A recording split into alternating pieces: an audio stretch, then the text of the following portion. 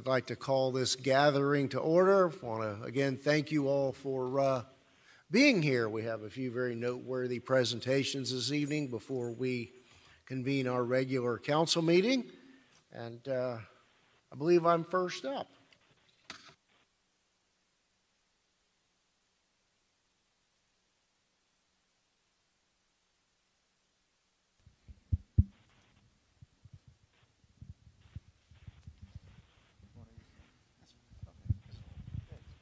Okay, as we're going to talk about later this evening, January is a big month for some noteworthy anniversaries, and so is 1923, a big year in this community. So I'd like to call up to have join me Ms. Colleen Clark, the Minister of Music and the Assistant Superintendent for Sunday School for the Church of God of Prophecy of the Homestead Branch. Welcome.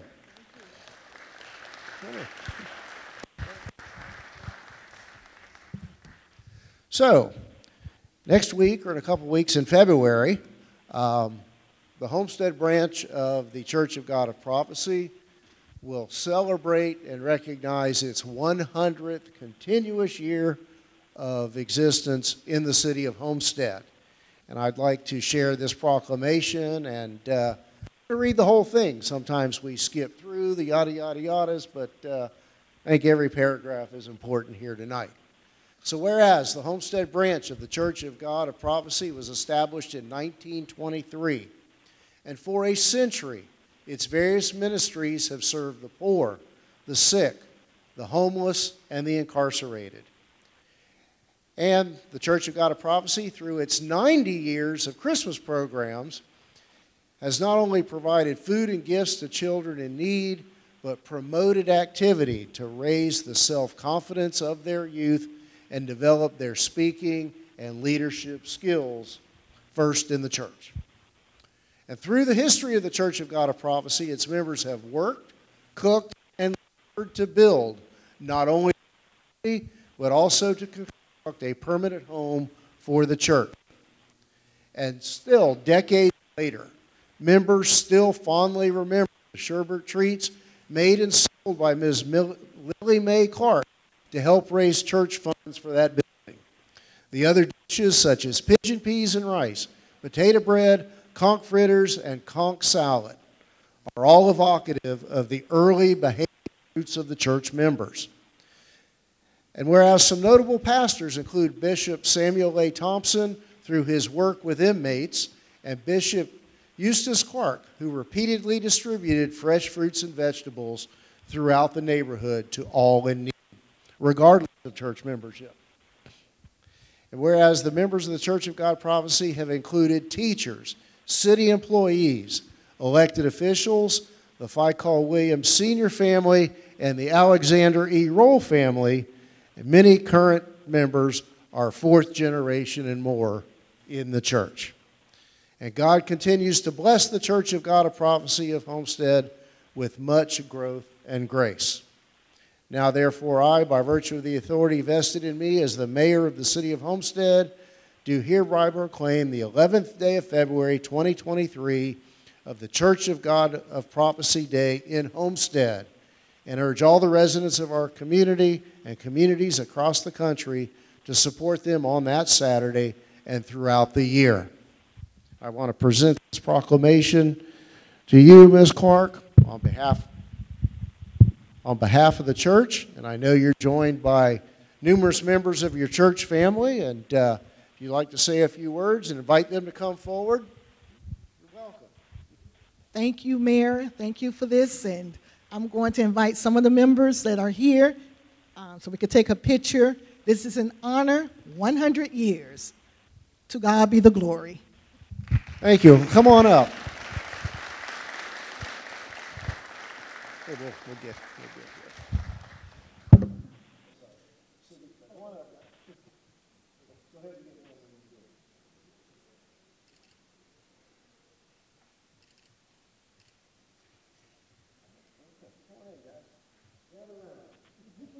Thank you for being here.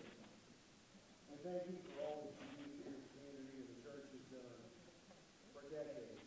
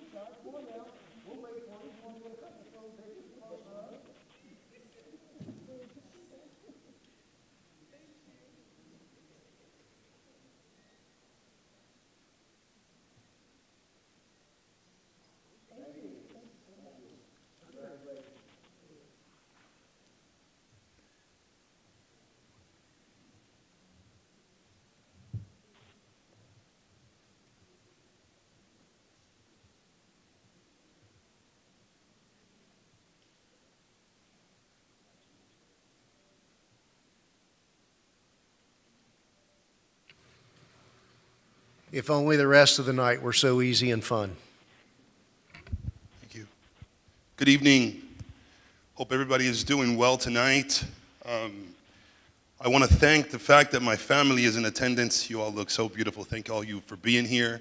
I also want to thank Councilman Larry Roth for giving me the opportunity to present this award. It's typically something that he does, so I really appreciate it. This one is home team, and it hits pretty deep. So I also want to thank the entire Homestead Police Department under the leadership of Chief Roll. You guys do an amazing job. Colonel Kennedy, he keeps council, mayor and council updated with all types of updates, good, bad, ugly, doesn't matter. He keeps us updated so that we always know what's going on in the city, and that is a very good way of maintaining transparency, and I think transparency is necessary when a city is trying to operate in the right direction. So I'm on vacation during the winter break, and I get an email from Colonel Kennedy, and it says they're responding to a victim that's on the rooftop of the Homestead Station garage, and he's thinking about taking his life. So you can just imagine what that person must be going through. So the victim has a friend call Homestead Police, and he says, please tell the police department I'm getting ready to jump. I want to end my life. Mental health is a serious issue. Seventh floor. This gentleman was on the 7th floor, and that ledge is only about 6 inches wide. So any sudden movement, this gentleman would have been off the roof. So Detective Guerrero is the first one on the scene to what's happening up there. And Detective Guerrero approaches the victim, and the victim, he approaches the victim saying, hey, listen, your life is valuable. You are important. You know, please don't do this. Let's have a conversation. And the victim immediately says, hey, listen, you know, thank you for coming up here, but unfortunately, there's nothing that you are going to say that's going to change my mind. The only person that I am willing to talk to is Sergeant Guzman. So it's an honor for me to be here to, you know, do this presentation so that we can recognize my older brother, Sergeant Bert Guzman, somebody that I deeply admire, I respect, I love. And I could understand why someone would want to speak to him. Bert Guzman has a heart of gold. He means a lot to this family. So they give him a call, and luckily, he's home and he's available. They tell him what's going on. Bert answers the call of duty. Now understand that Bert doesn't have that exact training, but one of the first things that a negotiator is trained to do is try to accommodate the needs of the person that's willing to jump. You're going to build trust when you establish that. If you give me something, we're making the right steps in the right direction. So given that the request was an adequate request. It wasn't something overwhelming. The department decided to go ahead and call Bert, and Sergeant Guzman came to the scene. He comes to the scene. I can't imagine what he's thinking about. But he has a two and a half hour conversation with this gentleman. You see what I've been told, the emotions that are going through this gentleman. You can start to see that he starts to calm down. He starts to connect. Bert is building rapport with this guy. He's earning that trust with this gentleman who's about to jump. So Bert had to dig deep. Bert had to dig deep. I don't know where he got it, but I'm assuming God gave it to him that night or that day. Bert is a man of faith. He has made my faith stronger, so I know he dug deep and God gave him the words to help this gentleman come off that ledge. Bert must have shown humility, courage, adversity, all at the same time. It had to pour out of him to get this gentleman to come off. So somebody might think, how does Bert have the connection with this person? Why would he be singled out? And the person is mentored by one of Bert's close friends. That is why the person asked to speak to Bert. So when things like this happen, I think they should be recognized. I think they should be applauded. It's a heroic act. And not only does Bert do multitude of heroic acts in our lifetime and with our family, this is just another one that we get to highlight.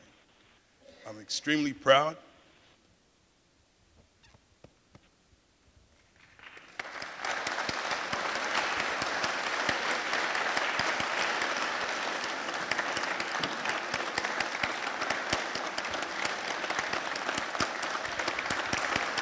He means a lot to this family and this community. Thank you, Bert. Come on up.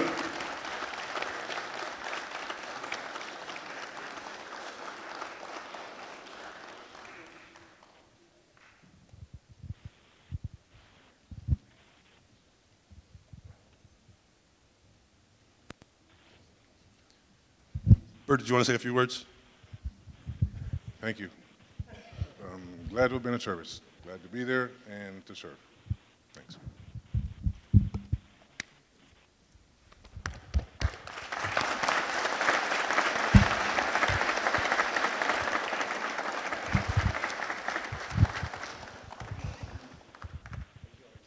All right, as we do with all of our officers of the month, he's being given a plaque that he can hang on his office wall or at home, and it reads as follows: presented to Sergeant Engelbert Guzman for being selected for Officer of the Month for December 2022 from Chief Alexander E. Roll, Jr. Congratulations.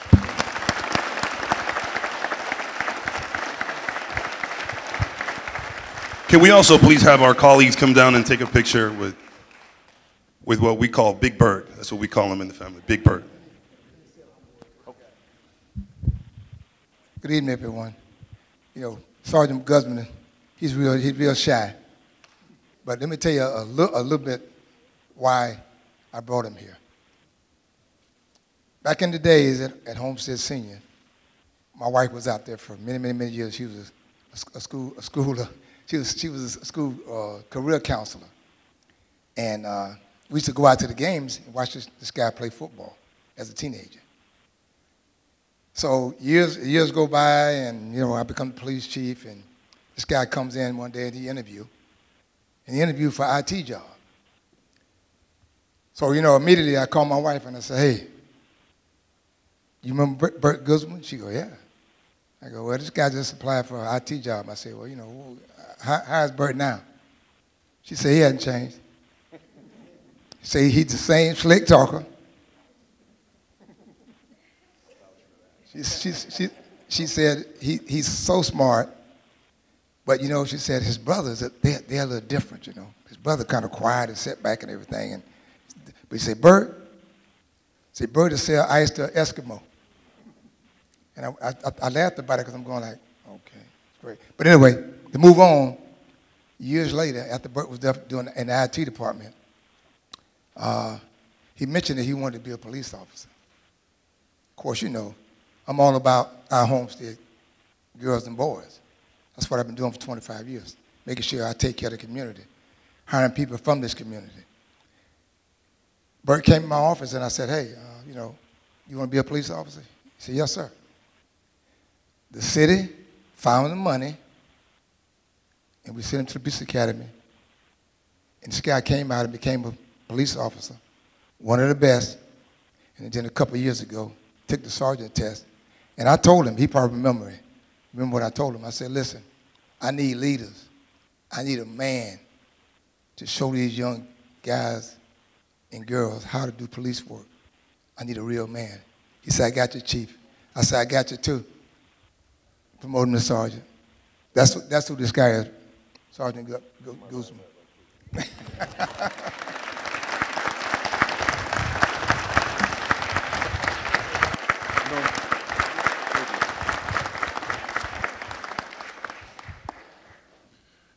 Can we also have our family come up, please?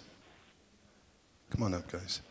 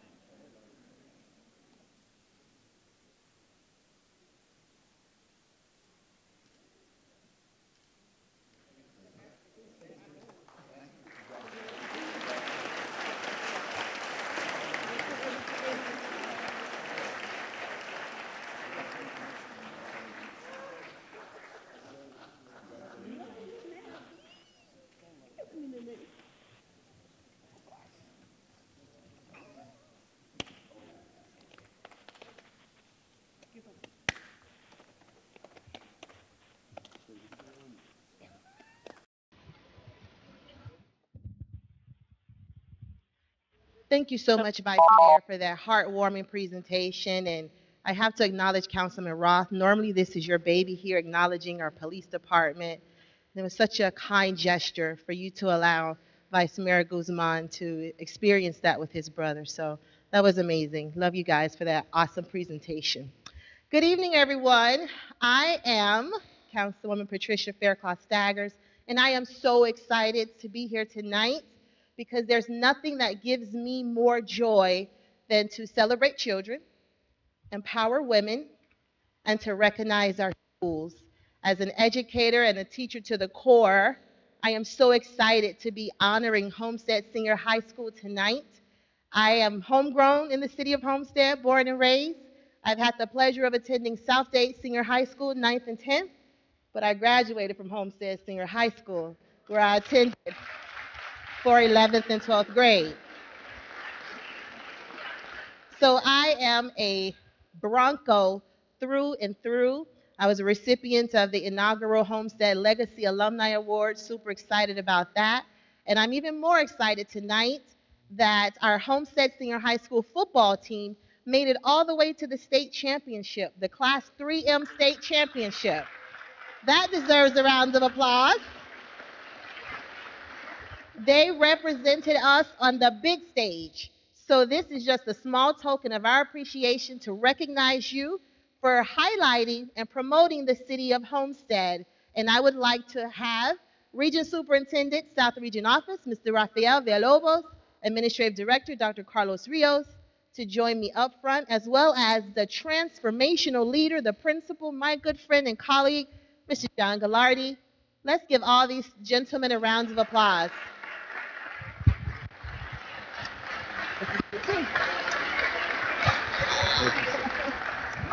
You are welcome. Congratulations on your appointment as Region Superintendent. And Mr. Gallardi, this man has transformed Homestead Senior High School from the inside out. He get my text messages. Who does your fence line? Who maintains your lawn?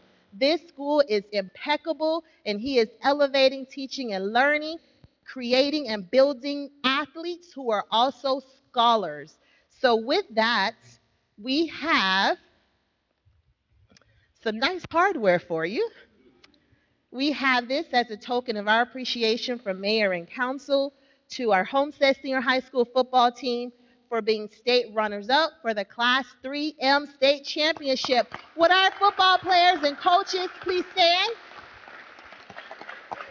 Please stand. I think that deserves an ovation. Congratulations.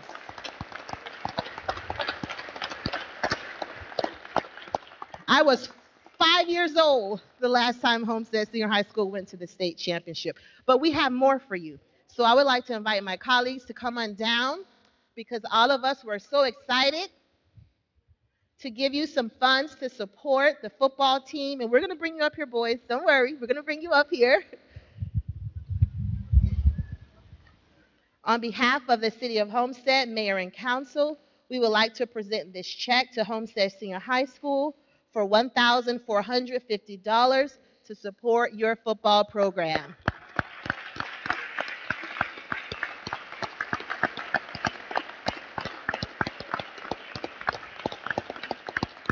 So before I bring the team up and allow the head coach to bring a few words, I would just like to allow Principal John Gallardi to bring a few remarks on behalf of Homestead Senior High. Thank you so much. It's a real honor to be here. Coach Ronnie Thornton, our head coach, is coming up here, and the All-Day Player of the Year, our quarterback, Josh Townsend, is up here, our leader, the heart and soul of this team. And just a brief remark, when we traveled up to Orlando in the state semifinal game, and then we traveled to Fort Lauderdale for the state championship game, we were so incredibly proud to represent this great city and the work ethic that it presents. These are great young men. They are great athletes, but they're great leaders and the future leaders of our community. They're learning great lessons on the field about competitiveness, teammates, support, and values. So we look forward to them as future leaders in our community, and we thank you for your continued support of Homestead Senior High School. Where's our coach? Coach? Huh? Come on. You like to bring a few words? Hard to kind of go behind what Mr. Gallardi just said, man. I mean, we really do appreciate it from, where we started when we first got there as, when Mr. Gallardi got there, just kind of being a part of the initial wave of coaches and change to that building and things like that. We really, really appreciate all the support from inside and out that we did receive. And again, man, just really excited to have you guys continue support. Thank you so much. Thank you so much. In our neck of the woods, where we grow up, we've come from the bottom and we make it to the top. We tend to say, we started from the bottom, now we're here. Congratulations, Homestead Senior High School. If you can please join us. Don't know how we're going to take this picture, but we'll make it happen. Come on, players. Yes. Yeah. We'll go stand behind you because we're raised so we can get more in.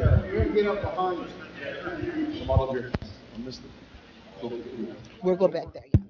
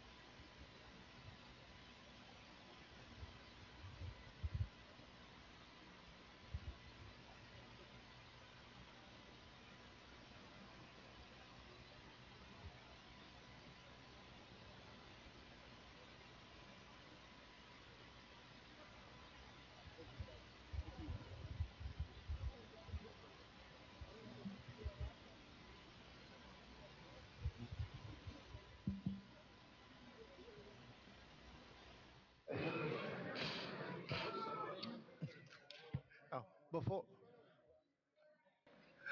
before y'all leave, I just have to share something with you, team. Vice Mayor Guzman and I were invited to attend the crosstown rivalry game and take part in the coin toss.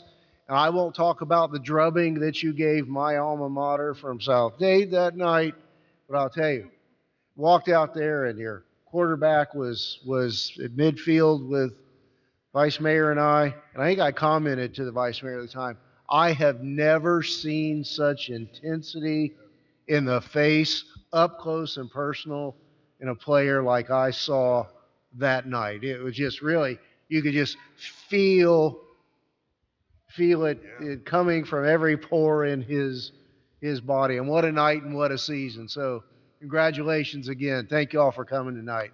Councilman Roth.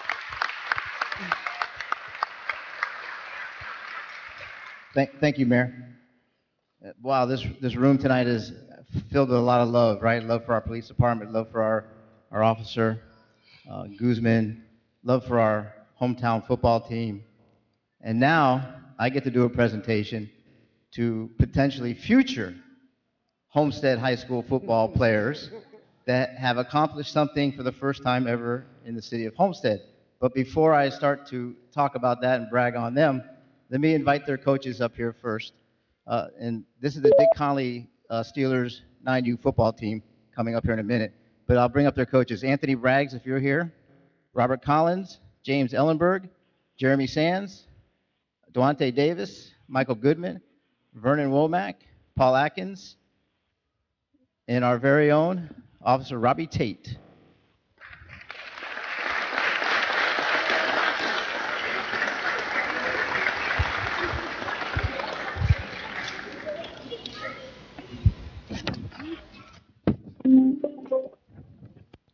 These inspiring young athletes of the Dick Connolly Steelers 9U football team, they are the first team in Harrisfield Dick Connolly history to win the championship.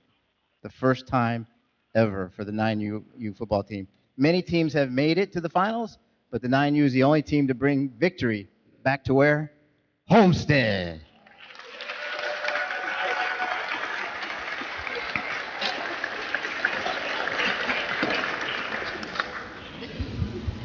Before I present this, do any of the coaches have anything they'd like to say? All right, I'm Coach Parnell. I'm the commissioner over at Dick Conley. Last year was my first year taking over the commissioner duties, and I had my 12U team up here. We made it to the championship, but we lost. And this year, as a 13U, we made it to the championship, and we lost. But this team right here, the 9U, it was the first one to bring home the championship.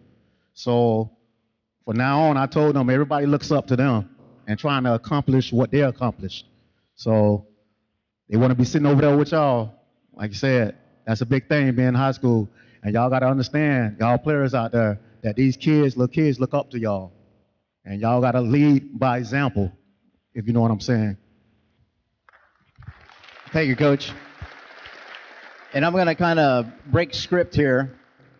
And I'm going to bring up each of the kids individually. We're going to hand a plaque to each one of them because they've deserved this award. They worked hard for it, and they're champions. Let's bring them up as they come in. Paul Atkins, please come up. Not here tonight? Okay, we'll put him aside. Commodie Graham. Kimon Brown. Keep coming up, guys. Amari Remy. Marcus Owen. Talib Nesmith. Nico Robinson. Andre Henfield.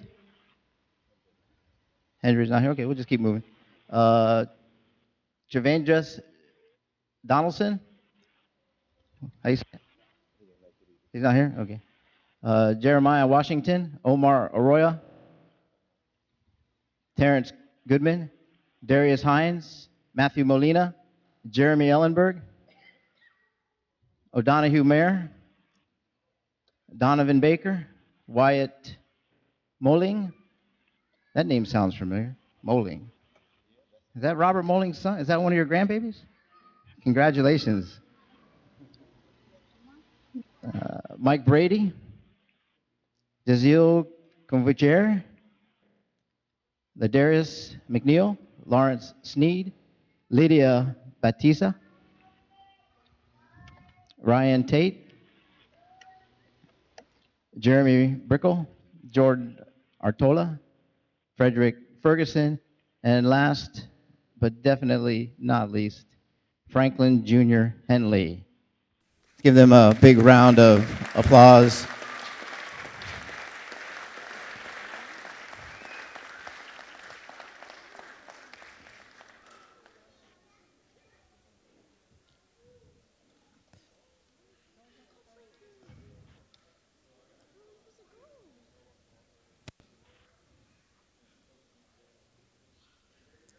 And I've got one more presentation. We've got this certificate of achievement, and let's read it through here. It's pretty simple. This certificate is awarded to Dick Conley Steelers 9U football team in recognition to your hard work, dedication, and the 2022 Miami Extreme Youth Football Championship win, being the first team in Dick Conley history to bring the championship home. Thank you guys for that. Presented this 25th day of January 2023. Congratulations, guys. And thank you for representing our city and bringing home a championship. And I want to just give a shout out to all the parents that are here tonight, high school players, parents, the 9U parents. Thank you for supporting your children and giving them all the opportunity to compete, giving them what they need at home to become productive citizens, and that they can compete at levels like this. We're proud of them as well as you're proud of them. Thank you so much. Good night, everyone.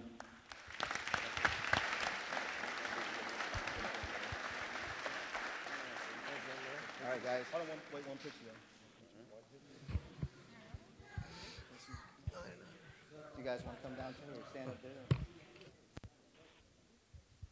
See, I can hang with these guys.